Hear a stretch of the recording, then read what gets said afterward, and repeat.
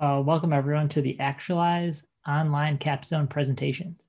I'd like to welcome everyone watching on YouTube Live, as well as YouTube in the future. My name is Brian Rice, and I've been helping the presenters learn the fundamentals of web development over the last 12 weeks. Each presenter has chosen an idea for an app and has proceeded to build that app from scratch in about the last 6 weeks. Our formatting will be each presenter will be paired with a particular panelist. The presenter will present, the panelist will ask some follow-up questions, and we'll proceed through everyone that way.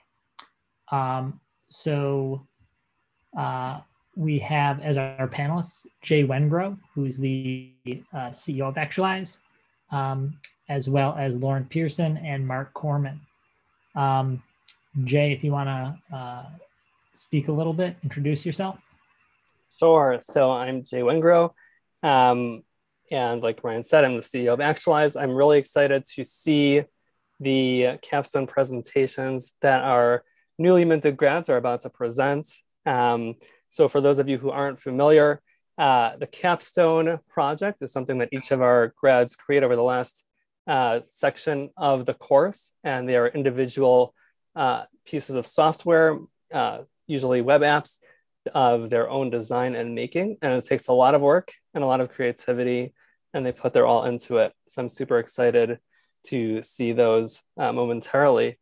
I also just want to thank everyone involved with producing this amazing group of grads. So firstly, Brian Rice, the lead instructor himself, who has been leading the online format of our class already for quite a few years and is a master educator. So thank you to him. Also want to thank the TAs, Aaron and Austin, my fellow panelists, Mark and Lauren, and also the career support team, Lisa and Sarah. It takes a lot of work from a lot of people to make this all happen. So I'm really grateful to all of you and just really excited to see the projects. Me too. Our next two panelists, Lauren and Mark, if you can say what you're currently doing for work and one piece of advice you would give to a software developer who just started their first job. We can start with you, Lauren. I am an automation developer / product owner. That's a new thing, but so I automate QA tests for the company I work for. And a piece of advice would be don't stop coding. Just always do something. I know Brian probably has said that like a million times, or he's going to tell you that like a million times probably tomorrow night. Just like always do something every day, because if you don't use it, you'll lose it. And then you feel like a toddler getting back on the just life. That's me. I'm pretty cool. Mark, same questions. Hi, everyone. My name is Mark Corman. I graduated Actualize last year around this time, actually. And I work as a full stack PHP developer for a company that builds websites for car dealerships. And my piece of advice would be just kind of understand you're going to have imposter syndrome and be okay with that. I've come a long way since I first started coding, and I still feel like I don't know stuff a lot. But then, you just look back at the progress you've made constantly and realize how far you've come. So that'd be my one piece of advice once you get on the job, or just in general. I suspect with both Mark and Lauren's answers, the current students are feeling those similar things. So good news, bad news is it's going to stay there. So let's start into some presentations. Our first presenter will be Corey, and your panelist will be Jay.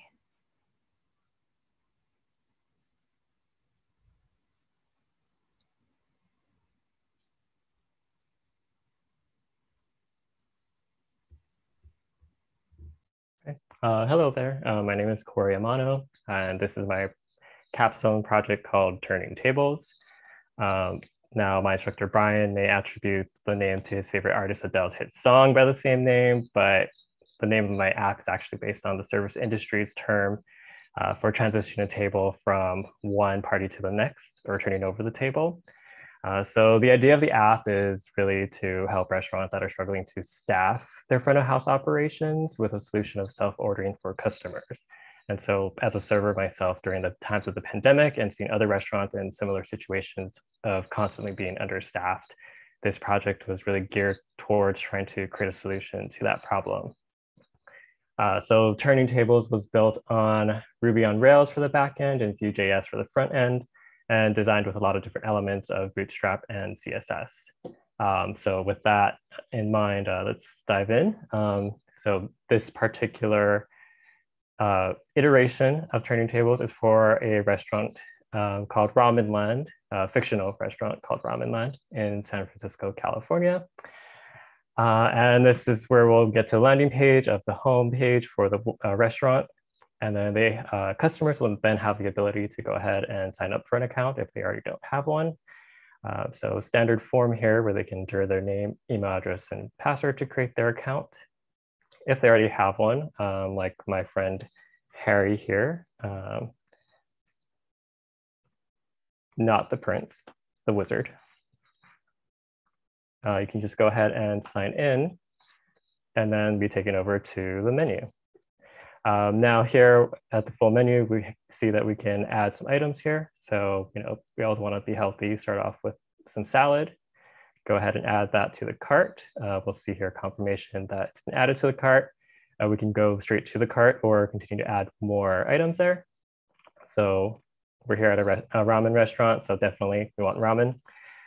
We'll do some spicy ramen and add that to the cart as well. So as we proceed over to the cart, we can see here now that each item is added. If we want to add any extra instructions here, such as if we want it to make it extra spicy, we can go ahead and do so, update that item there. And then see there that it's now extra spicy for this one. And Harry doesn't like it extra spicy like I do, so he wants it just standard. And then, on second thought, maybe we want to remove one of the salads because we're here at a ramen restaurant, not a salad restaurant. So we can just remove that there.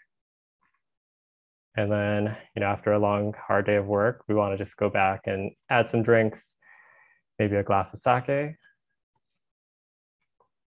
And since there's no butterbeer for Harry, we'll just have to stick with the regular draft beer there. And then we can head back to the cart. So as you can see all the items there now, including the new items that we added to the cart. You can just go ahead now and add name to the order and then select if we want to dine in or take out. So tonight we'll dine in and then go ahead and place the order. So here we'll see now that we're on the order status page where we can see that the items are being prepared by the kitchen. And now the real benefit to Turning Tables is that on the kitchen side, we'll be able to go ahead and see now that there are tickets for the kitchen to work on. So we see here that Harry's friend Ron is also here dining in. He has some items pending and some that are completed. Now the kitchen can go ahead and complete some of these items. And as that happens, back over on the customer portal side, if they go ahead and refresh that page, they'll go ahead and see that the items are now completed.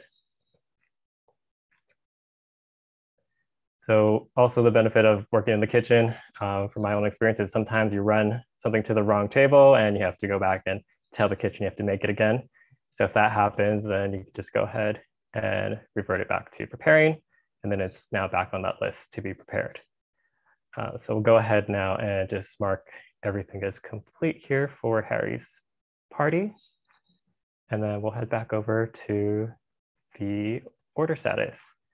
So everything now is completed in the order. And then we can just go ahead and click checkout and get our check. From there, $67.31, not bad for a night out in San Francisco. Let's go ahead and pay. Then they can just go ahead and enter in their information through the Stripe checkout. So Harry at Hogwarts.edu. And we'll just enter in a test credit card there.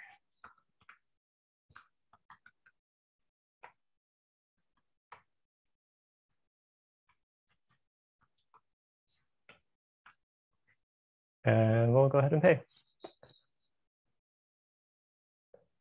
We'll be taken back over to the main page here in the restaurant and get the confirmation it's paid. And we can go back to the home page there. So yeah, that's essentially the functionality here of turning tables. And with that, I think it's time to say goodbye to turning tables. Not yet. Go ahead. It's Jay. part of the lyrics, so if you caught that. This is an awesome app, Corey. The one thing that makes me sad is that Ramen Land is fictional. But this is a really well thought out app, very easy to understand UX, which is will make things easier for everyone. I'm curious to know there's a lot of features here, a lot of things that you thought through the customer side, the restaurant side. What aspect of this entire project would you say was the most challenging? I think managing time to get all the features in that I wanted. Working in the restaurant, both on the side of as a server and in the kitchen, understanding the complexities of what's needed. I think I really wanted to create a lot more features that I honestly wish I had more time to do. But also from a customer side, understanding as a customer, like how do I want to transition to be able to put things into my cart, put in some notes, be able to remove things, get confirmation. And especially if you are self-ordering, how do you tell what the status of your order is? And so I think creating that order page was also really fun. I think the ticket system was really fun and interesting. There was a lot of complexity to it, a lot of utilizing active record and figuring out on the back end how to maneuver around that to correctly display. But I mean, it was all a fun challenge. A lot of late nights and lots of coffee, but it was worth it. Got it. Cool. How did the Stripe integration go? Is that straightforward, or did you have to like wrangle with it a little bit? Stripe has a lot of great documentation. It takes just a lot of time to read through it and really practice it, I think. But everything's really straightforward, I think. And I think as like we all become a little bit more experienced, it'll become just quicker. So we can just, go in there, dive in right away, and be able to just follow the steps and figure it out. Got it. Yeah.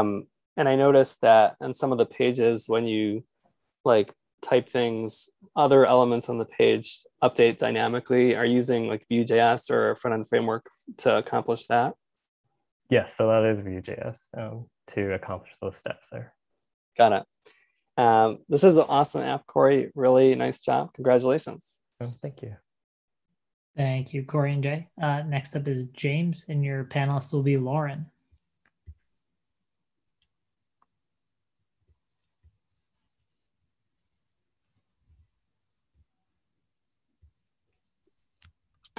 My name is James Hanabukian.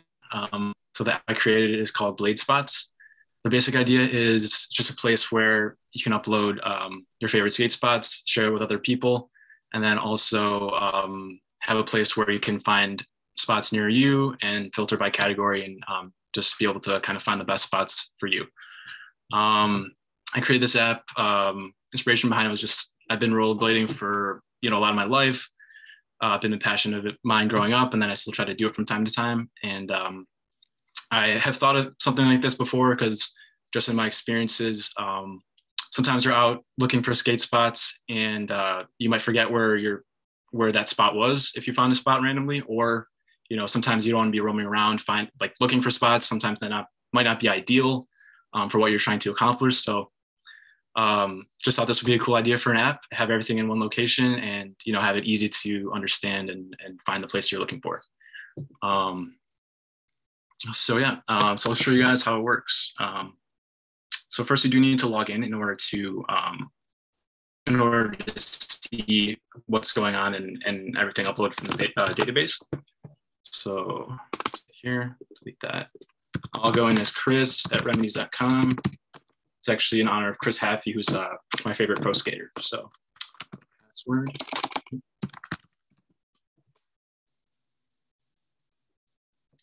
So that takes you to the index page where everything that's already in the database is already there. What we want to do is we want to add a spot. So go there. So I have a spot I took a picture of. So say he wants to share this with everyone in this community. And picture is a rail. So let's say it's a down rail by the beach. Address, let's do this location in Evanston, Illinois. We have a couple of drop downs just based on category, rail, skate park, ledge. So this is a rail. Bus level is basically how likely it is that you might get in trouble for being a spot that you shouldn't be at. So just something to be aware of so you don't get in trouble, good to stay safe and not get in trouble there. So description could be anything just to help out people that could possibly be going there. So I'll just say down rail, I think it's 2 step stairs and it's about hip height. Okay. So then we can go and upload the picture. I think this is here. Okay, and you can hit submit and everything will get uploaded. I am using Cloudinary, which is a cloud service, and from my understanding, this gets sent in a JavaScript object to the backend where Cloudinary is applied, and then it's sent to Cloudinary, which creates a URL, and then everything is sent back to the front end for it to display here. So a lot going on there, which is why it usually takes a while, especially if it's a high resolution picture for me. Let's see here. So I think this is it, steep rail near the beach. And from here, there's a show page if you want more information, has all the info we put in there. Bigger picture in case you want to, just see what it looks like in a bigger picture. And then I also put a little bit of a trick board in here. You can just upload what trick you completed there. So it looks like Chris completed a soul. So let's say Mizzou grind and hit add. You do need to refresh and then you can go and see the information there. I just wanted to put that in. It's just kind of inspiration, see what's possible at certain places and get inspiration for what you can try. And this rail looks pretty scary for me. So, I mean, Chris Haffey is a professional roller. He can handle it, but I would be a little scared going down there. I'm not gonna lie. So, yeah, so that's pretty much it. The only other thing is I think most people using an app like this might be not uploading, but they would want to see what spots are available and use it that way. And just like you can filter by skate park, rail, or ledge, depending on what you're looking for. And then I also put in a map if you're looking just by destination. And these are all the spots that are populated from my index page. This is a Mapbox API map. And just you can go around. There's a pop-up where you can get back to the show page. This is what we just uploaded. And it could take you back, and you can kind of just plan your day ahead. You find a bunch of spots in one location and have a fun day. So that is Blade Spots. Thank you for watching. Thank you, James. Lauren, you can go ahead. First off, great app. I love the map. I did a map back in my day. And I thought that was the most challenging part of my app. What do you think the most challenging part of your app was? Yeah, good question. I think the map too. I mean, just to get it implemented, like Mapbox is pretty straightforward in the beginning, but then as you get more complex, I found that I was trying to implement like I like the map that it created, but I did want to actually put a feature that I didn't get to was being able to filter on the map itself and have something in there and interactive. And that's in the map box, styles and layers and things like that. But there's a lot of documentation, and there's just so much, and it gets like really complex. So I didn't get a chance to, but that was something I definitely wanted to do. But it was kind of the hardest because I did a lot of research on it and I wasn't able to actually implement much of it. But it was still fun, like researching and seeing what was possible. There's just so many possibilities of what you can create with Mapbox. So that's a really cool API. Yeah, I really liked working with it too. What's your favorite part of the app? I would say probably the map, just because I think that's, if it was actually a live app, I think that's what people would kind of use it for mostly, just like easy way to see everything on, in one location, and, kind of it has a pop-up so you can kind of see, what you're getting into and go from there. So it just makes the most sense to see that visually. So it's definitely something I like about it. Mm-hmm. Awesome. Yeah, I really liked your app. I like the map part just because I know the complexity of it and I know how difficult it was, especially to be able to do some of the stuff that you did. So virtual high five. Yeah, good job. Thank you, Lauren and James. Next up is Oasis, and your panelist will be Mark.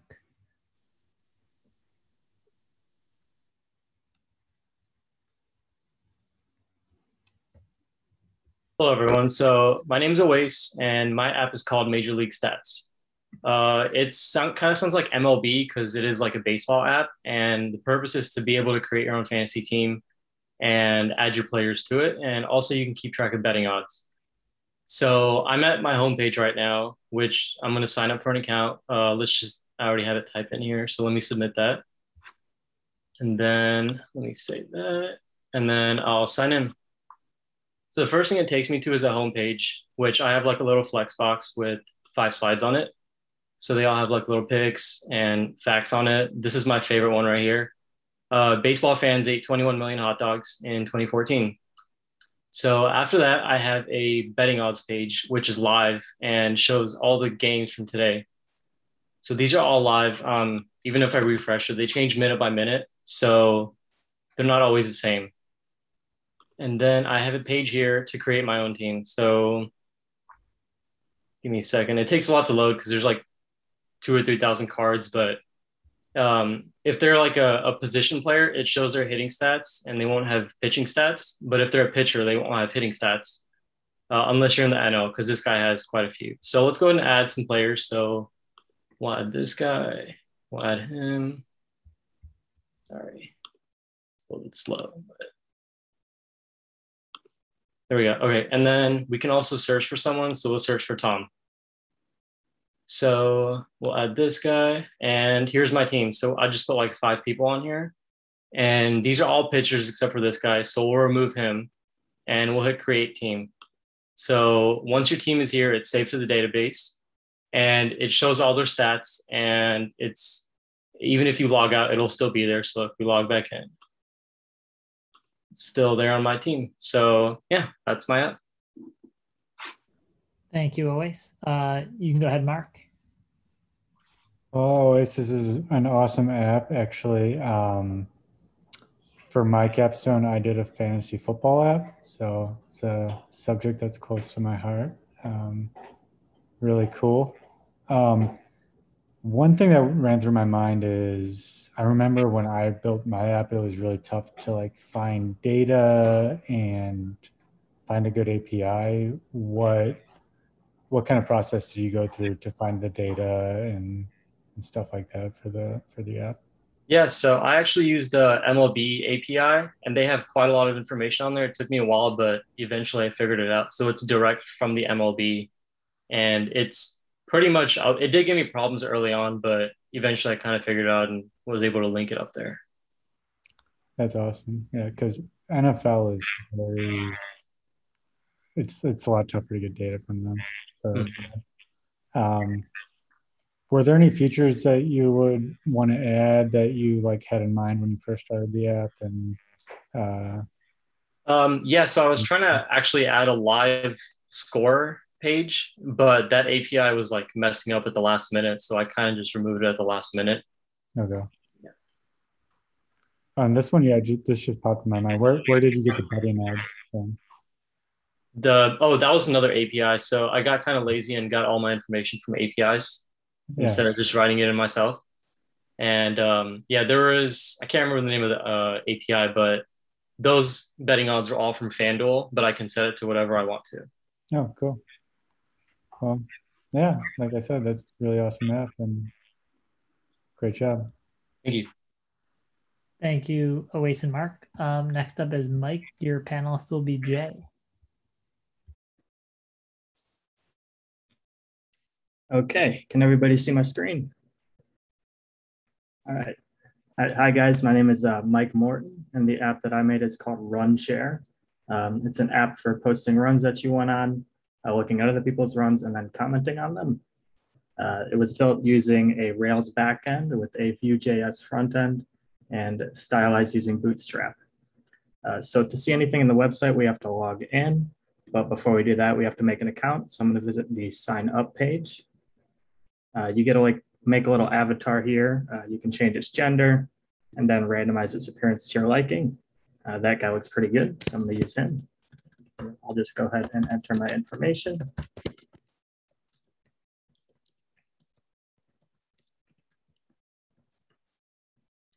And looks like I fudged the password there. Then I'll just re-enter that information to log in. Okay, so this brings us to the homepage of the app. We're not seeing any posts because we've yet to post anything or follow any users. So I'm going to visit the users page to follow some people. Here we get little thumbnails with people, buttons to follow. You can click these and unclick them as you want, and then go to next page. And I'm just going to click a couple of these so we can have some things on our homepage.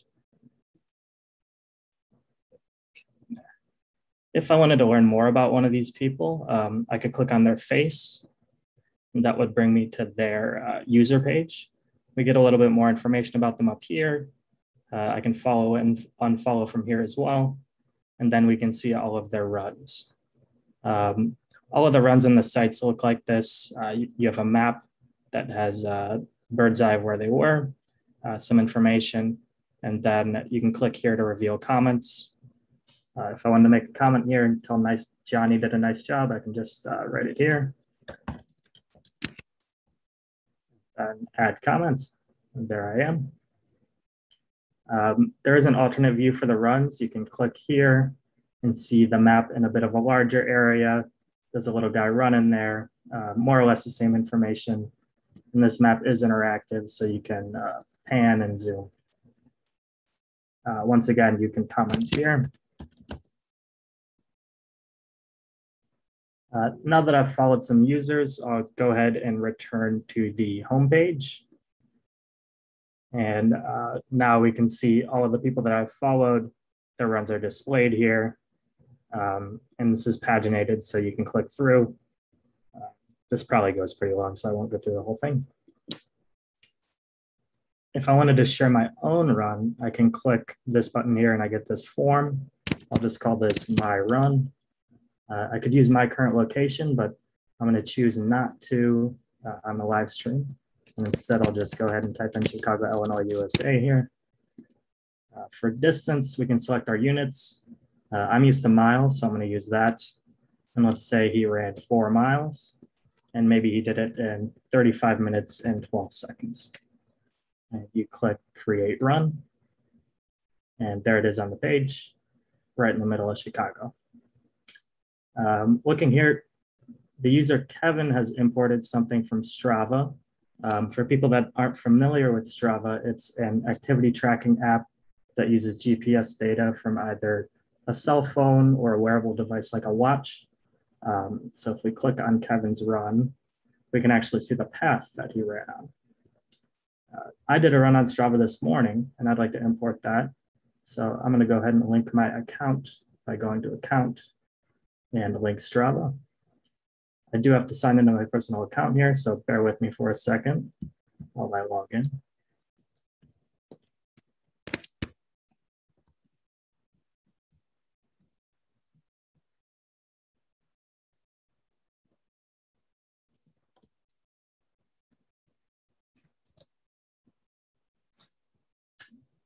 A little bit of two-step.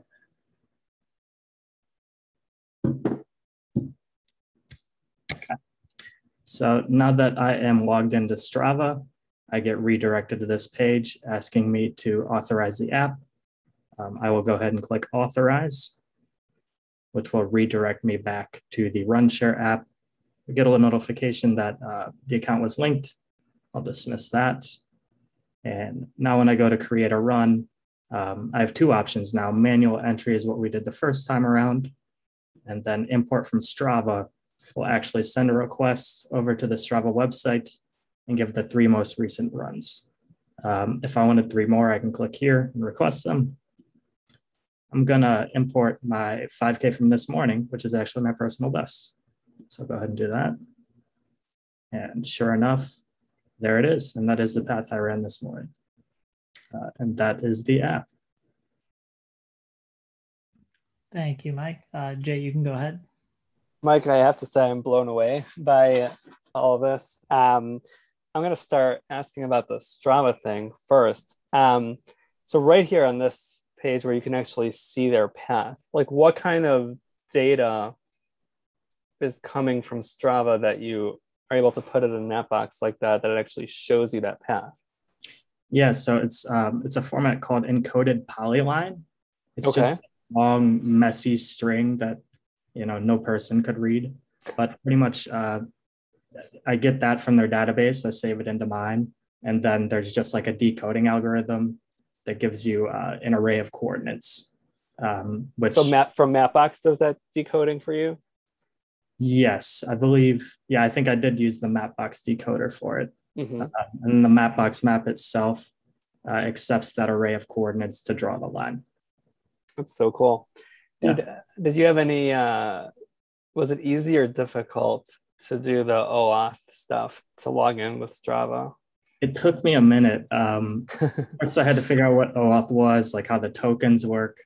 And I definitely got stuck for about 3 hours on a web request because I was trying to use a GET request when it was a POST request the whole time, mm-hmm. which was a little frustrating. But once it worked, I was paranoid that it would stop working for a long time until it finally, was just working. That's so cool that you're able to pull that off. I also want to ask about the pagination. You have pagination in a couple of places. That's sometimes difficult to implement. Did you find that it was difficult to implement pagination? I was actually lucky enough that we had an example in class. Mm-hmm. So I lean pretty heavily on that. But luckily Rails has like offset functions and limit mm-hmm. functions. So that made it pretty simple. Okay, cool. And then finally, I have to ask about the avatars. Where did those great avatars come from? Yeah, I think I stole that from you guys. I don't remember exactly where it was, but I feel like I saw Lisa maybe used one. But it's dice bear avatars, and pretty much it's just a random seed. So every time I hit that randomize button, it's just like a 5-digit random number to make those different faces. So it's like an API that's creating them? Yeah.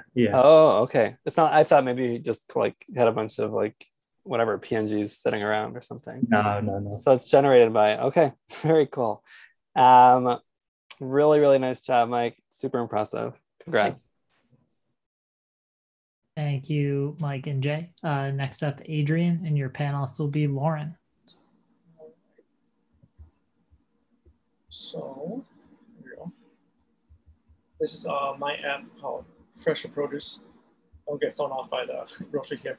So I created this page using the backend Ruby on Rails framework, and I use Vue.js for the front end and Bootstrap for the styling for my index page. So here about the About page tells you about what the company is about. And also, since this company is located in the Pilsen area, I hard-coded some local stores in the area that I'm also familiar with as well. So there's also a user sign-up page. I use bcrypt JW2 for password authentication, user, and so I'll show you how this works. So I can sign in here with the user of Adrian.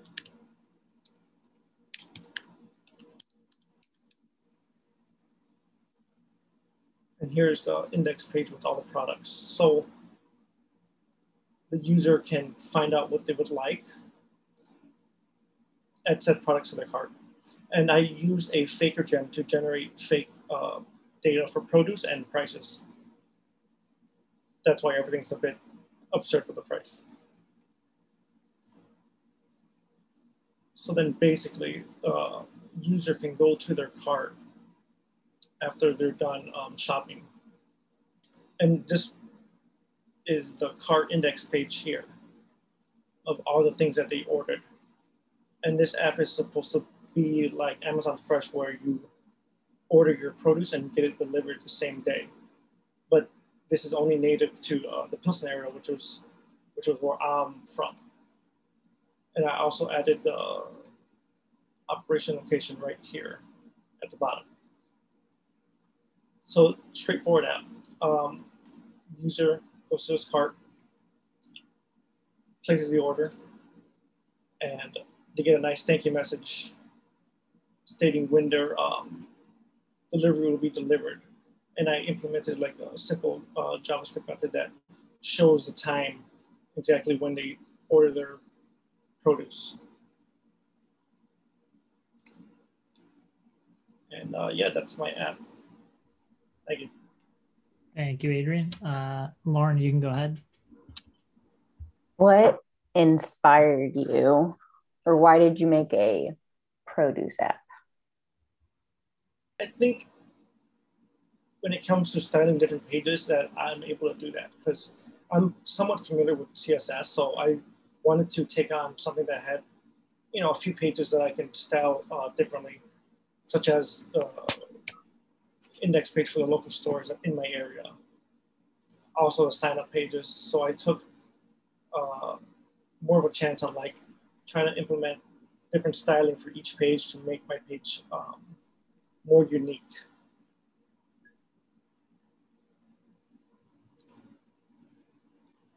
I do like all of my app was just very, very basic front end stuff because it wasn't my favorite part. I can tell that you're really good at the front end. Yeah. I really like all of the faker gem that you used because I had a question like, how'd you get all this stuff? Yeah, that's why the prices are ridiculous. Yeah, I'm not sure I'd pay $8 for an avocado, but yeah, I really like the app. I really like how the front end look of it as well. Good job. Yeah. Thank you, Adrian and Lauren. Eden, you are up next, and Mark will be your panelist.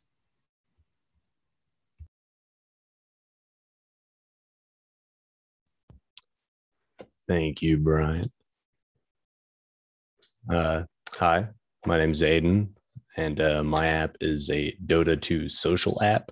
So Dota 2 is a video game that I have put many hours into, and this app allows people to make posts, comment on posts about the game, and then also create builds about characters in the game.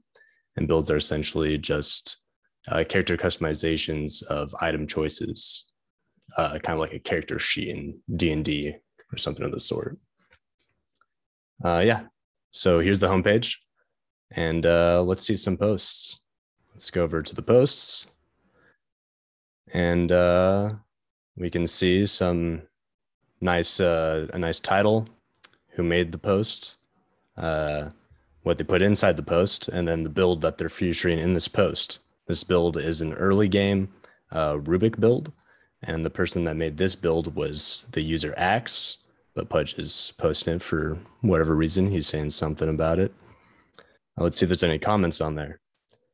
Kunka commented the same quote twice, so pretty interesting.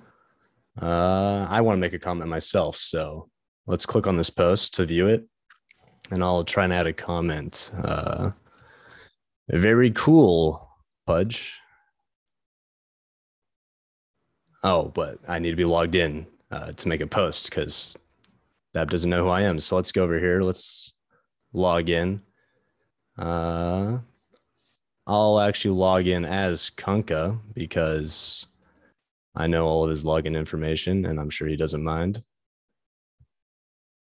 We get put back to the homepage. Let's go back to that post. Click on that post and make that comment again. Very cool, Pudge. Submitted it. Now it shows up. We can see that back in the posts menu when we toggle the comments back on. That is now there. You know, these builds are pretty cool. A lot of people are posting about all these different builds. Let's take a look at the build page, see what people have made. Here's a starting Phoenix build. This is the character Phoenix, and these are the items that they chose to put with him. It was made by Tidehunter. Got a little build ID in reference to when you want to add a build to your post. Pretty cool, pretty cool. Let's make a build myself. We go to the create build page, and here we have all these images loaded up of all these different characters. And then here are all the items. So I want to make a build about this guy, Bristleback. This is going to be a late game build. So we're going to put in the timing of late. We can put whatever we want, but the convention for the game is starting early, mid, and late game. So use one of those keywords usually. Let's add the items we want for late game. A heart, salt cuirass, lotus orb, and a quelling blade. I don't actually want the quelling blade, so I'll take that out. And let's submit it. Once we submitted it, we get redirected to the builds page. And we can see our build right here. It's the build ID of 6. So if we wanted to add that to a post, we can. So let's make a new post. New post. I'm going to put as the title. Here's my new late game build for Bristleback. What do you guys think? And then we'll add the build ID of 6. We'll submit it. And here it is. I'm done using the app, so I'll just log on out and we get redirected to the homepage, ready for the next user to sign on in. Cool. That's the app. Sorry. Thank you, Aiden. Mark, you can go ahead. It's really cool. It looks really nice. Where did all the images and stuff come from? Did you hard code those in, or was that an API? Or This is an API. it was an API. Yeah. I connected to Steam's API, which is the game library that Dota comes from. Got the images from there, the heroes' names and all that, the items' names. Was that pretty easy to use, or did you run into any difficulties there? I mean, the API was pretty straightforward in getting the JSON data itself. To get like this create build page was a little difficult with getting these images to line up so nicely, same size, you know, and just appear correctly. But it was, the JSON data was simple enough. Cool. What was there anything that like surprised you about the project that was, oh, this was really hard, or this was really easy, or this is what I really enjoyed the most? I really did enjoy going through the API and just getting that data to show up. And, you know, learning how to parse that data, because like these hero names would have NPC underscore hero underscore something or other. So I had to, you know, get rid of that in the string and put it as an empty space so that when you see in the builds, it's just the name Phoenix instead of NPC underscore NPC hero underscore whatever. So just parsing through the data is pretty fun. Yeah, that's cool. And you just did that in Rails with the Rails logic. Cool. Yeah. The documentation for it was all about JavaScript front end, getting the data there. So I had to just kind of translate it to Rails instead of doing to Vue because I wanted it from the back end. Nice. Well, yeah, looks really good. Should be proud of it. Thank you. Thank you, Aiden. Next up is Carlos, and your panelist will be Jay.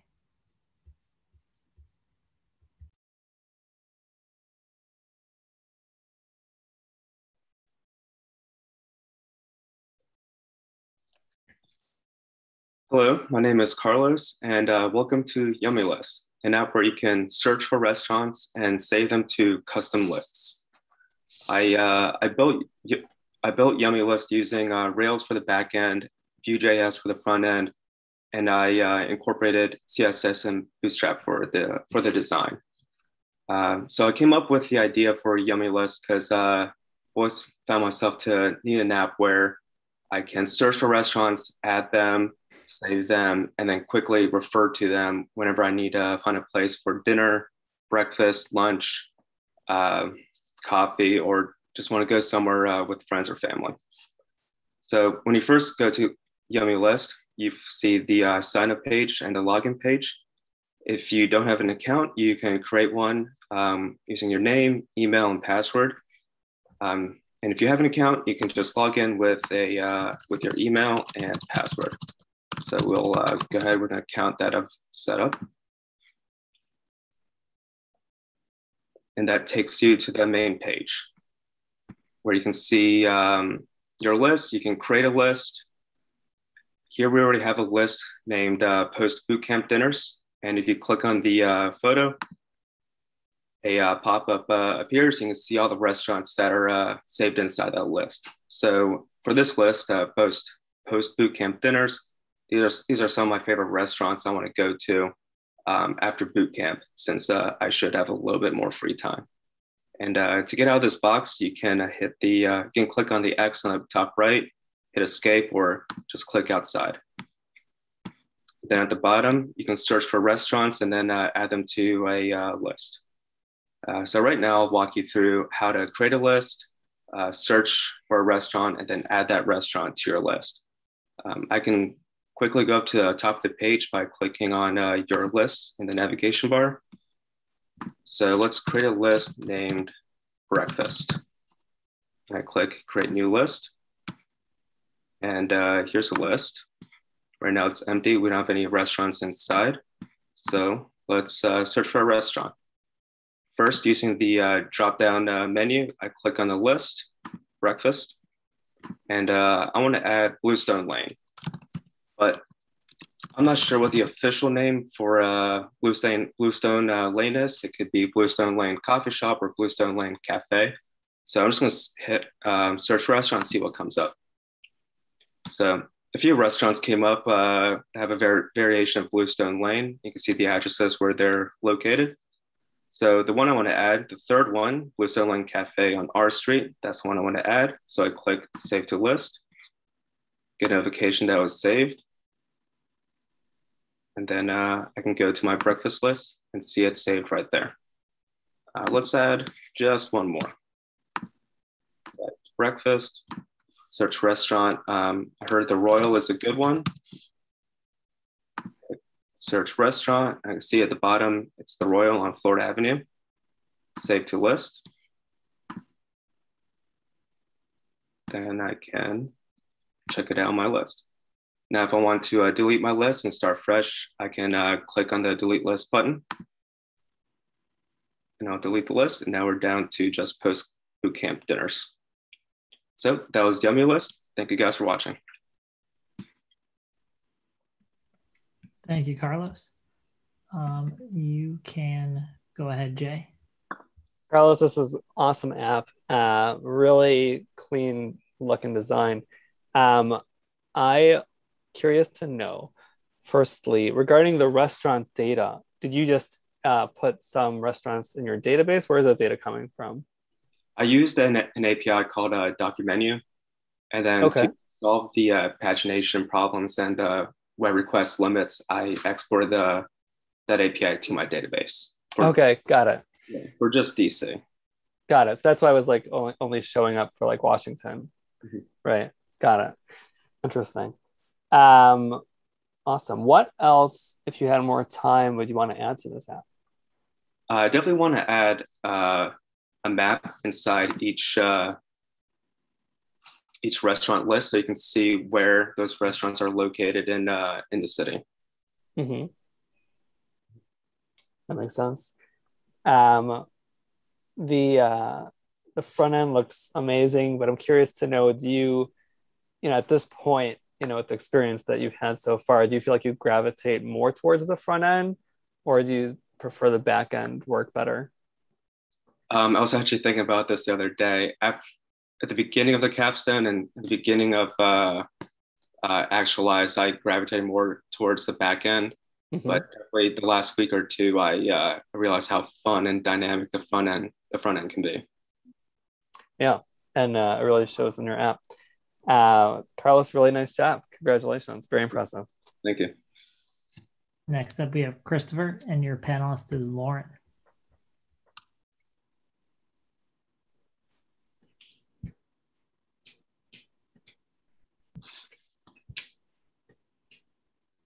All right. Hi, my name's Chris, and this is my app, and it's called Pinball Machine Finder. It's an app that's intended to be used to find, it searches through an API to find locally and globally sourced pinball machines. And it's also a message board where people can post about their experiences with each machine they find. So I'm gonna go ahead and log in to start. And I'll just use proof.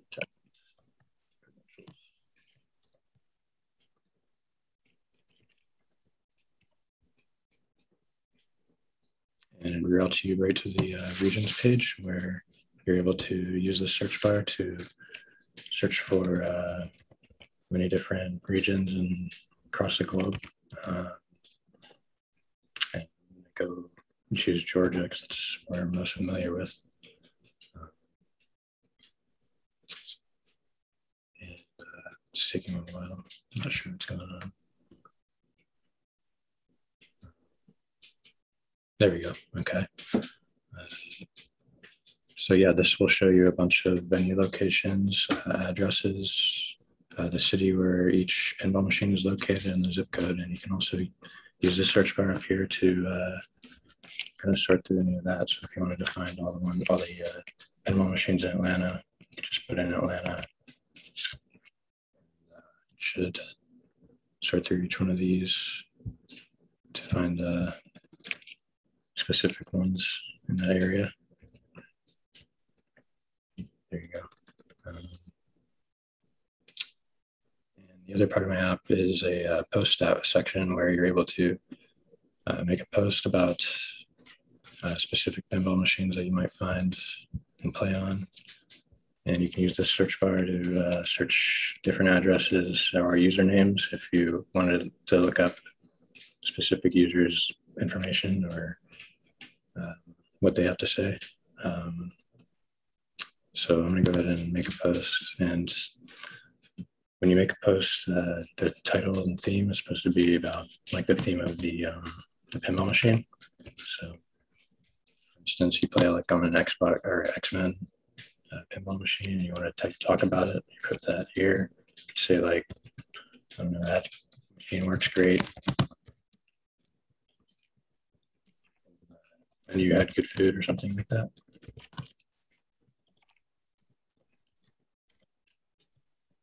You can put your personal high score that you got on the machine. And you can put the address where it's located, and I'm just going to put an address that I know from around that area. Restaurant. Show up down here. and you can go in and edit your post and all that as well. Yeah, that's pretty much my app. Awesome. Thank you, Christopher. Lauren, you can go ahead. Where did you find an API for pinball locations? Yeah, I was just kind of searching through the free information they gave us in that bootcamp, and I just stumbled upon it. I spent time doing that, so yeah. I was going to say, are you a big pinball person? I don't know. Yeah, sometimes a little bit. What would you say was the hardest part of your app that you struggled with the most? Yeah, so one of the last features I wanted to get in was implementing a map into my location section, but I had a problem implementing that with the API. So that was something I couldn't really get to, but it would have been nice to get to it. For the pinball locations, did you seed that into your database, or does that get pulled from the API each time you load the page? That gets pulled from the API each time. Awesome. Well, I really liked it. The nerd in me really enjoyed it. I'd like to use it sometime. Yeah. Good job. Thank you. Thank you, Christopher and Lauren. Next up is Jeffrey, and your panelist will be Mark. Hi, everybody. My name is Jeffrey, and for my project, I decided to build a fitness tracking app called Gymology. For me personally, when I work out, I like to be able to track my workouts. So I thought it'd be a cool idea to build my project on that. So here we are on the login page for new users. If they don't have an account, they can head over here to the sign up page. I have an account already. So we're going to log in as Bob Ross. Once you log in here, it takes you to our homepage. Has a carousel here of pictures. Once you scroll down, it has a list of all the exercises. You can click on each exercise and it gives you a brief description and the muscle. I don't know if you can see with the FPS on the stream, but they do have animations where they do come up as you scroll down.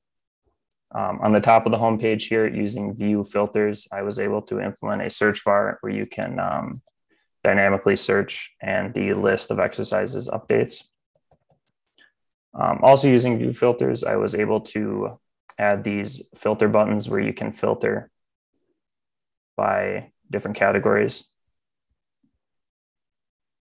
So we'll head over to our profile page, and we can see that he did some chest and shoulders yesterday. The day before, he hit some arms. So we'll do a leg workout today. So we'll filter by legs. We'll start off with some back squats. When you hit add to workout, a window pops up, and you can change the reps, weight, and sets using these buttons, or you can enter it in. So we'll log a couple workouts here. We'll do back squat. We'll do barbell lunges as well. Let's add a little bit of this.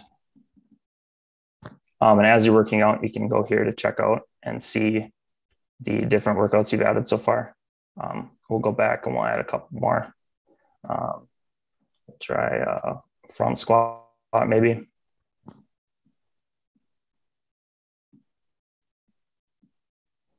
And then also, since it's leg day, we'll do some calves as well. Do calf press on the leg machine. Go here and look at our workout. And then say you weren't able to complete one of these, you decided not to do it, you can also remove it as well. After you're done with your workout, you can click finish workout, takes you to your profile page and has the workout that you just completed. And that is my app. Thank you for watching. Thank you, Jeffrey. You can go ahead, Mark. Really nice app, Jeffrey. It's something that I could definitely use after, the COVID pandemic. I need to get back to the gym for sure.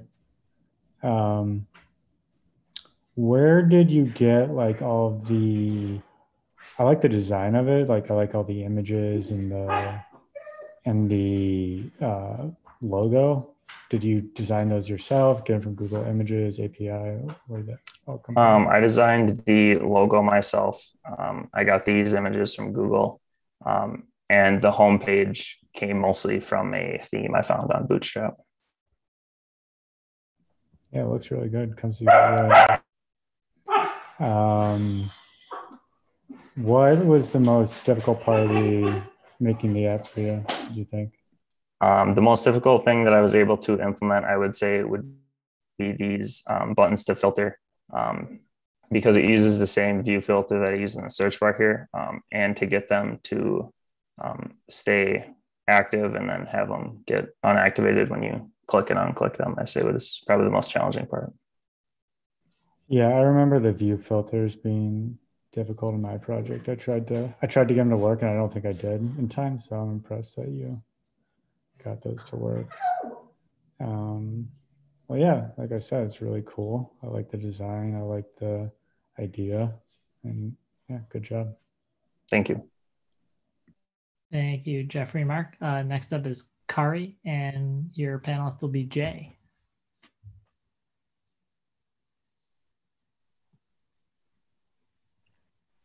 Good afternoon, everyone. My name is Kari, and today I'm going to be presenting PetSource.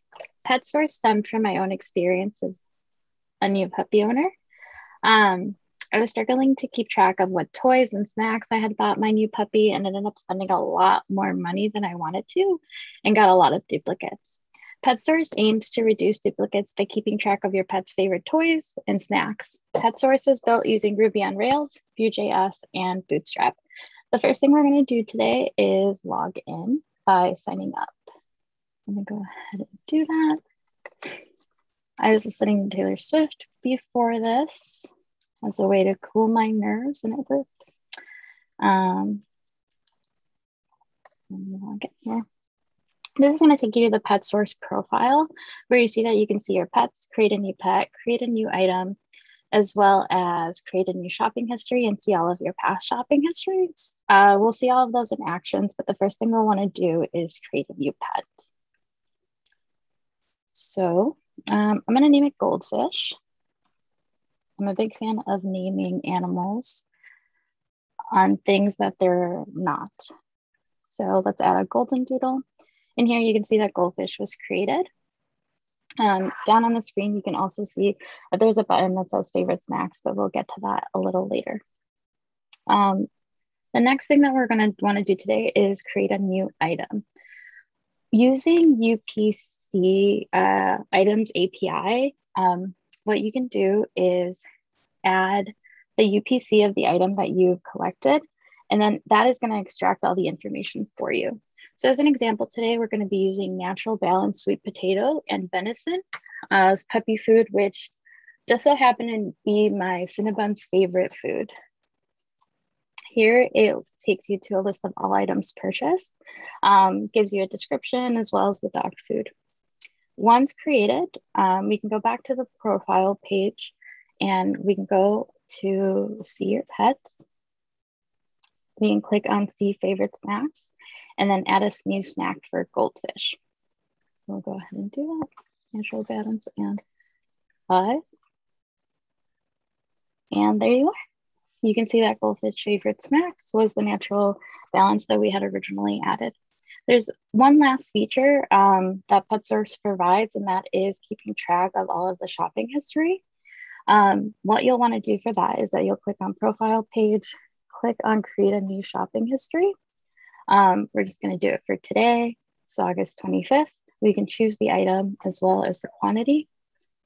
And there you are. It gives you a list of all of the past shopping trips that you've had so far. So that's PetSource. Thank you for watching. I'm happy to answer any questions. Thank you, Kari. You can go ahead, Jay. This is a fantastic app, Kari. Really, really cool.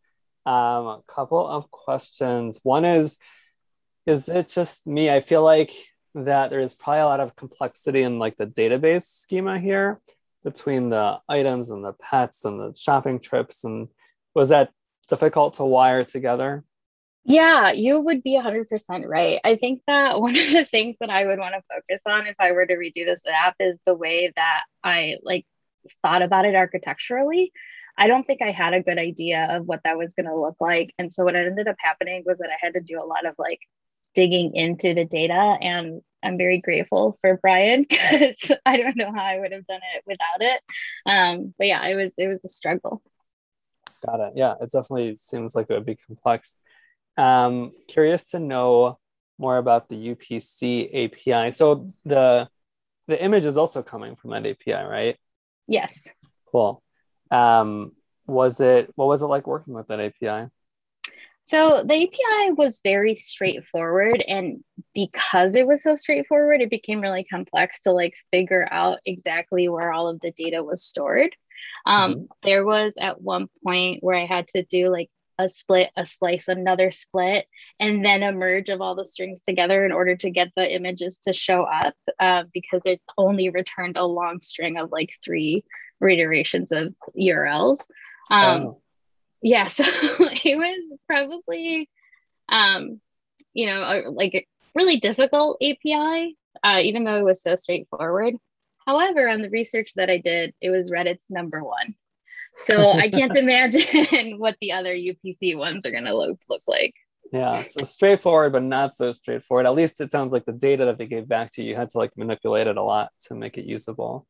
Cool. What would be the next feature you'd add to this app? Yeah, I actually wanted to add an inventory purpose of this, as well as like an Amazon button, so that when you ran out, you could click the button and it would check it out for you from Amazon. Yeah, like a buy again kind of thing. Awesome. Kari, really nice job. Congratulations. Thank you so much. Thank you, Kari and Jay. Next up is Matthias, and your panelist will be Lauren.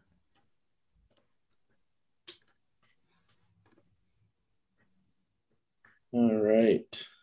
Hello, my name is Matthias Meekeljohn. This is my app. It's called Filler Up. It's supposed to be a fuel on demand app, and supposed to be a one-stop shop for your fuel from now on. I don't know how many times I've heard from people saying they get in their car and then there's absolutely no gas in it, whether they forgot to get gas or some significant other maybe got in and used the car and didn't tell them that they were out of gas and needed it. So this is meant to fix all those problems. So basically you'll be able to order gas, pick what you need, and then a fuel truck can come out to your vehicle's location and actually fill up for you, saving you the trip to the gas station. So I'll show you how that works. How we get started here. First takes us to a sign up and login page. So if this is the first time you've ever used the app, you can sign up creating an account here. John's gonna make an account here.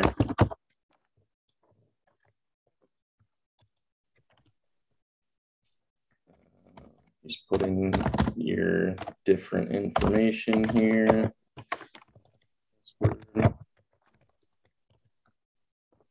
It wasn't password, don't worry. All right, it takes you to your page that kind of tells you that you've got a account now and asks you to log in. So you can go into the login page here. That'll take you down to the login section of the original page, and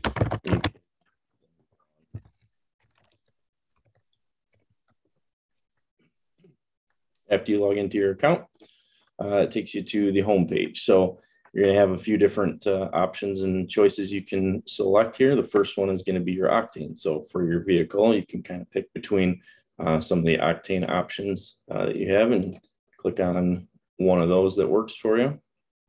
The next thing is you got to choose your amount. So you can either choose a gallon amount that you want, say 10 gallons, or if you just want to pick a dollar amount, you can do that. So you want $20 worth of fuel. The next is to put in your vehicle information. So if you've created an account, you'll have saved vehicles that you've used before to fill up, and you can put an ID number in here If you don't have that, like our guy John here, he's never made an account before, so he's got to enter in his different vehicle information. He's going to have a Mustang today that he needs fill up. Put in his plate number here and then create that vehicle. The next thing is we got to tell the company and the truck where his vehicle is going to be so that they know where to fill it up. So we got this Mapbox API here, and you can put in where your vehicle is going to be. Say this guy's got just enough fuel to get to work, but he knows he's not going to be able to get home from work. He's running on fumes, doesn't want to have to go to the gas station after work when he's all tired. So he works at the grocery store here. So he parks out here in the parking lot. So you can click on that. You can kind of pick wherever on the map that your car is going to be so that the filler truck can find it. That'll save your location. So John's been able to now create a new account, pick which fuel he needs, pick how much fuel he wants, put in which vehicle needs to get fueled and where that vehicle is going to be. And then he just has to click create an order. I'll take you to the confirmation page telling you that your vehicle will be filled soon. And that is my app. Thank you. Thank you, Matthias. You can go ahead, Lauren. I love the idea of this app because I would use it all the time because I just hate going to the gas station because I'm lazy. But what was your favorite part of the app? My favorite part, I think, was when I finally got the map working with a different marker to actually pull the location. That took a while to kind of figure out, but when I finally got that implemented, that was kind of cool. Is there anything else that you wanted to add but you didn't have time, or anything, any future iterations? Yeah, if I had the time, I would probably add. I wanted to add a schedule section, so you could pick exactly when, if let's say you're at home right now, but you know that your car is going to be in the parking lot at work all day, but you're not there yet. You can kind of schedule a time frame to have your car filled up. That would be one. The second one would then be like Corey did with the stripe for the actual purchase. I'd probably implement that. That's really cool. Yeah, I really like your app. I like the simplicity with the complexity, if that makes any sense at all. But yeah, great job. Thank you. Thank you, Matthias and Lauren. Next up is Patrick, and your panelist will be Mark.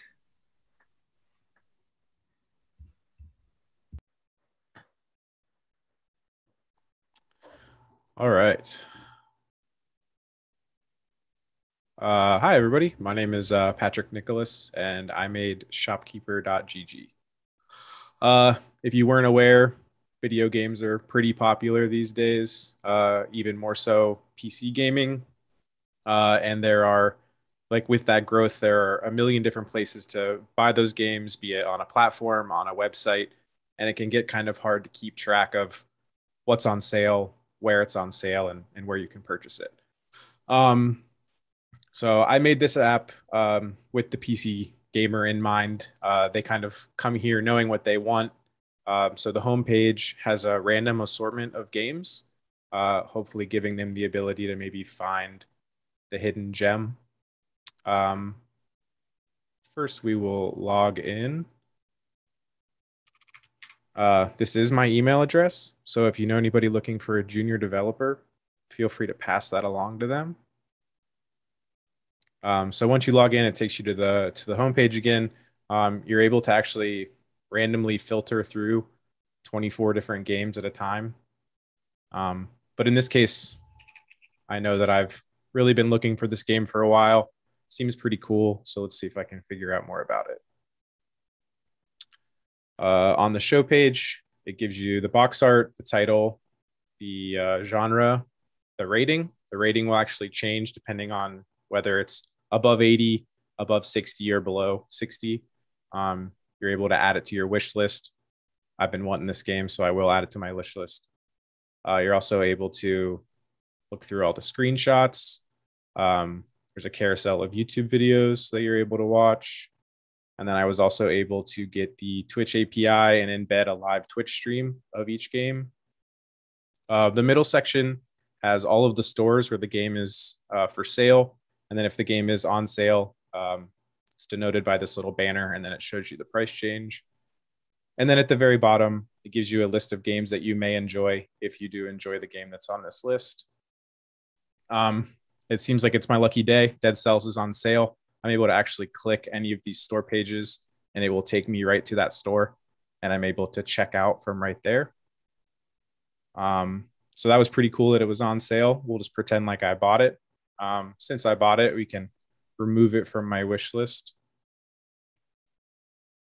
And then the wish list is actually accessible from this little modal on the side. It will show you what you have on your wish list. You're able to remove things from your wish list.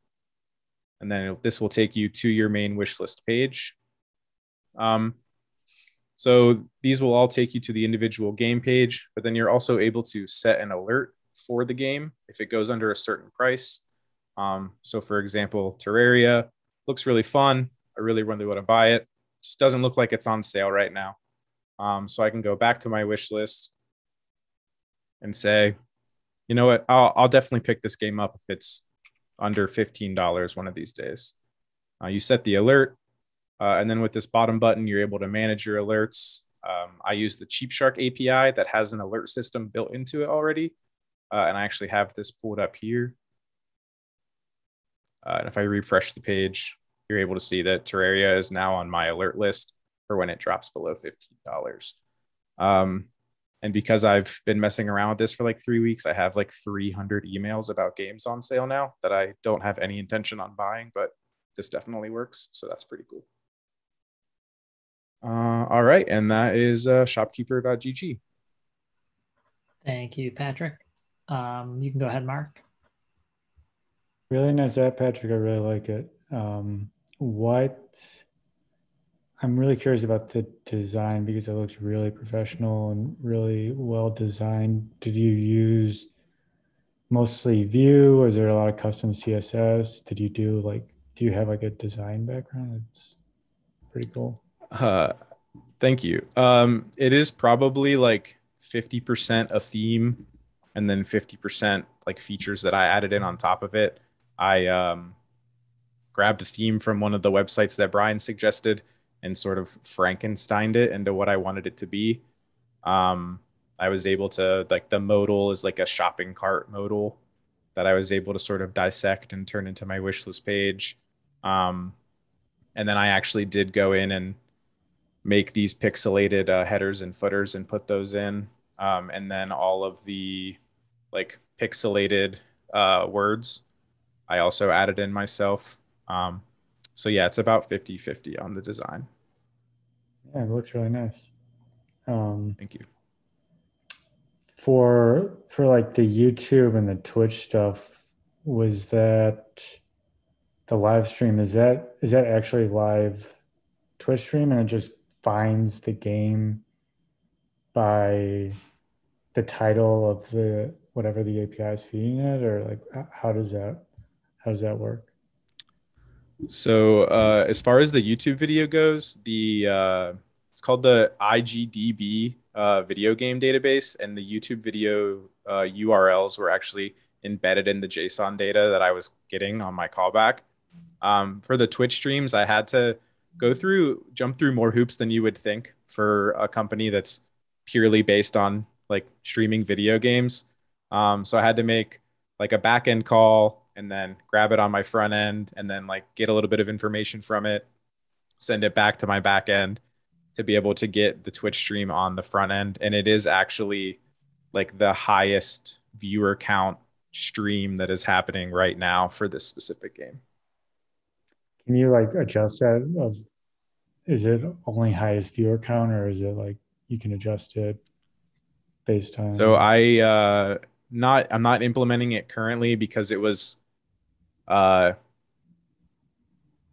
giving me some weird results, but I was able to write a function that was able to filter like what language the game was in, and then like where at in the return from the data the game was at. So it doesn't necessarily have to be the most viewed, but typically that is like the most exciting stream of that game is the one where the most people are watching. So I just decided to implement that on the page.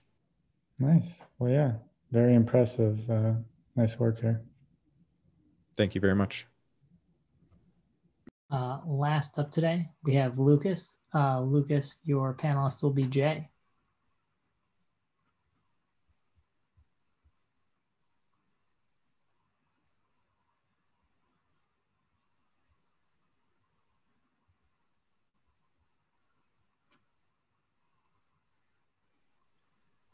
So hello everyone, my name is Lucas and I'm the proud owner and creator of Studi, a app built using Ruby on Rails in the backend, Vue.js in the front end, and Bootstrap for styling. To provide some background on my app, the world was hit with a pandemic early last year that basically caused every student at almost every level, whether it's middle school, high school, or college, to start taking courses remotely at their homes alone. However, some people, especially me, struggle to study alone, but at the same time are too timid to reach out to strangers. So I thought that Studi would allow students to create and join study groups in a very easy to use manner and makes possible for every student to meet new people and study efficiently, even when they are home alone. So first, I'd like to demonstrate signing up and creating an account. So as you may see from the nav bar at the top of the page, there's a sign up button that you can click on, and it will lead you to a sign up page where you enter your personal information and password. So we can create one right now real quick. Call it Bobby.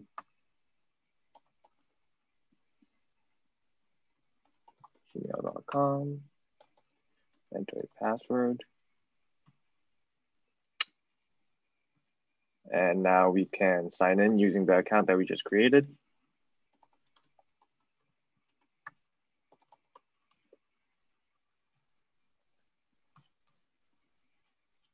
So once we log in, we can view, create, join, and leave study groups. The search groups button here will show all the groups on the app or that have been created.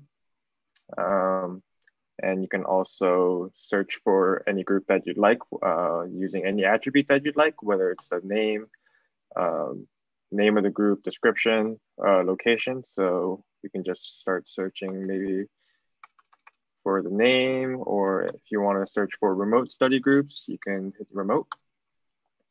And obviously you can create your own study group and you just enter the credentials. We can create one right now. Group name, Actualize. Subject, computer science. Remote, 20 students max, and so we can create the group, and as you can see, if you refresh the page, yep, the group shows up at the bottom. To view more information about the group, you can hit the more information button. And if you want to edit any characteristics of the group, you can say edit and then hit update group info. And as you can see, the group info has been updated. So let's now join this group along with a few others. And once you join a group, your groups will show up in the My Groups page, as you can see here. Same, you can also filter your groups by using the search feature. So once you join a group, you can hit the name of the group, and it'll guide you to the group page that has a chat function. So like,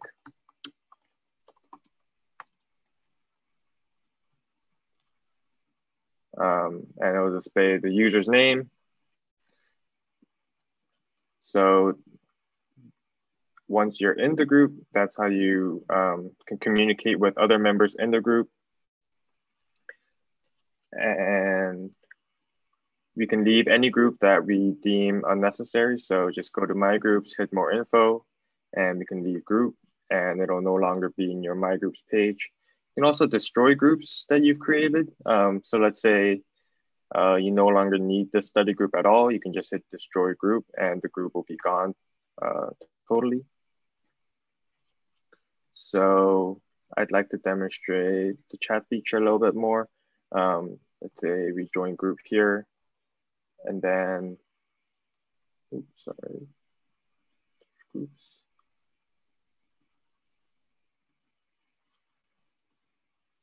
Yeah, I accidentally hit the logout button. Sorry, guys.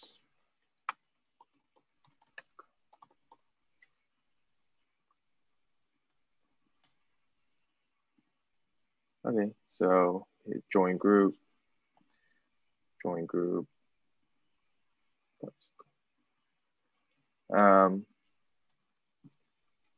So if we log out and then use another user, we can see that the chat function will be there for the same group.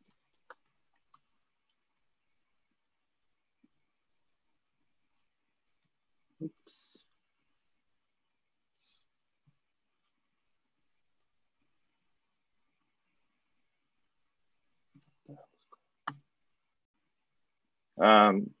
Yes, so that was Studi. I'm happy to answer any questions. Thank you, Lucas. You can go ahead, Jay. Yeah, Lucas, I love this idea. It's a really great app and very useful, like you said, especially during a pandemic. What would you say was the most challenging feature that you had to build in this app? I think the challenging feature would be, it was actually the CRUD stuff along with my theme installation. I had the theme breaking really often for me, and it wasn't, I had struggled connecting it to like the backend features, things of that nature. Yeah, no, that definitely makes sense. Those things can be pretty thorny sometimes. What feature would you add next? Yeah, so some features that I would like to add would be updating the chat feature a little bit more. So possibly having attaching and sending files features in the chat, having a search feature in the chat where you can search through previous chats. Also a video chat feature, something like Zoom, I think would be a really neat idea for remote study group sessions. Yeah, that definitely makes sense. Of all the features in the app, or I guess the aspects of building it in general, which part did you enjoy the most? I probably enjoyed watching groups being created and joined. Because that was probably the part that I had struggled the most with in the process. Just seeing that groups were getting joined properly, being entered properly, getting destroyed properly, things of that nature. Yeah, no, it's awesome that you feel that the most challenging thing is also the most enjoyable thing, which makes sense because once you worked hard at it and then it works, it's like eureka. So that's really awesome. This is a really cool app, Lucas. I'd love to see where you take it from here. Congratulations. Thank you so much. Thank you so much.